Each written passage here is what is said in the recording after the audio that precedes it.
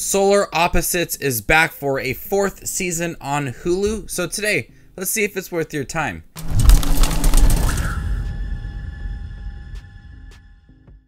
Hey everybody, my name's Justin here. I try to watch everything that hits theaters and on streaming services like Hulu. If you guys are like me, go ahead and hit that subscribe button down below and click that bell notification for more up and coming content. In season 4, we pack up the sci-fi and get normal for a second. Then it's back to classic solar chaos, mayhem in the wall, and some all new Silvercops adventures. Solar Opposites still remains one of my favorite animated shows that is currently on streaming services. I enjoy all the characters, the episodes, the wall. There's so much to unpack with each season.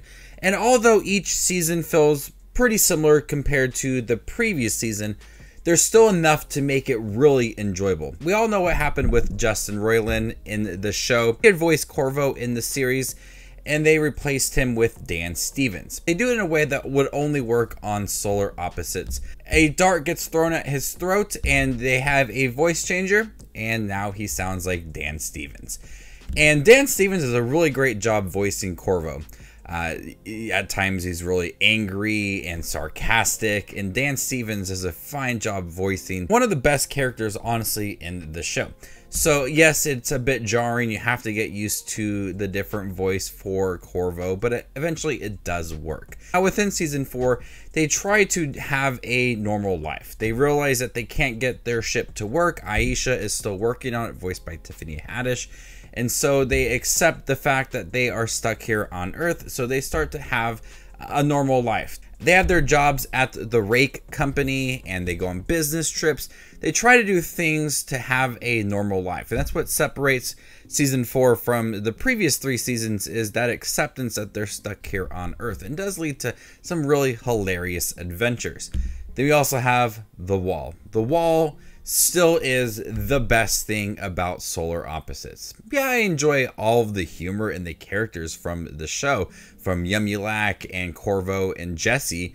I do love the wall. The storylines are always intriguing. It's suspenseful throughout, seeing how everything is miniature and people utilize it inside this wall.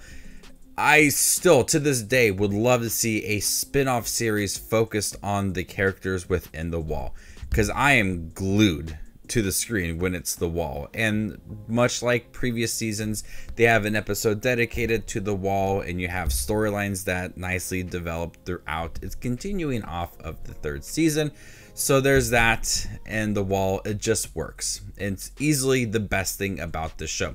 The characters are really entertaining, and they do some really crazy things with our characters that I don't want to spoil, because some of it was pretty thrilling. You feel more of a connection between Terry and Korvo. Their relationship is pretty strong throughout season 4. Yumyulack and Jesse, them being siblings, has some realistic moments that, you know, they're going to argue, but they really break these characters down and show how strong their relationship are.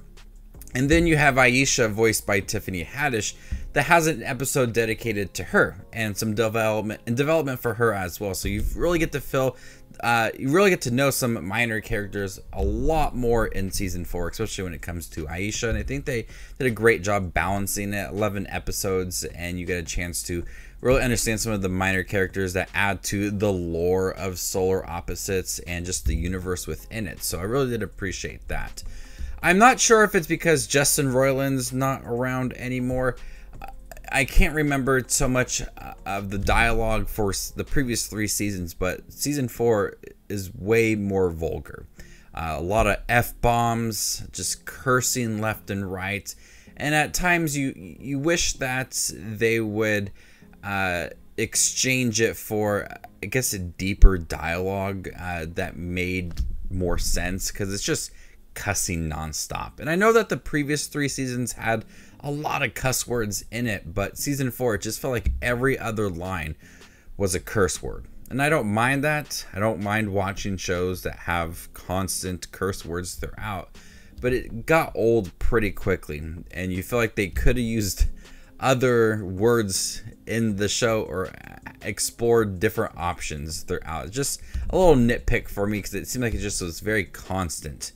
every single time that they were talking, they had to have a cuss word in it.